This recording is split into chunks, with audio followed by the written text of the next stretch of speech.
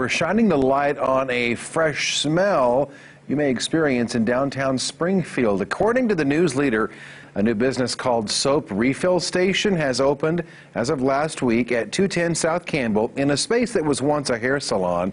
Now, the concept is they sell soap there, but you bring your own packaging to buy the soap.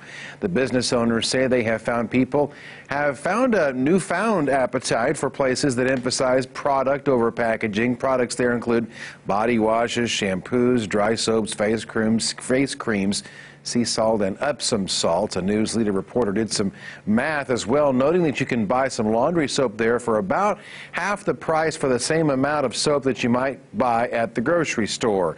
The owners say you bring your own containers to buy the products there at their store.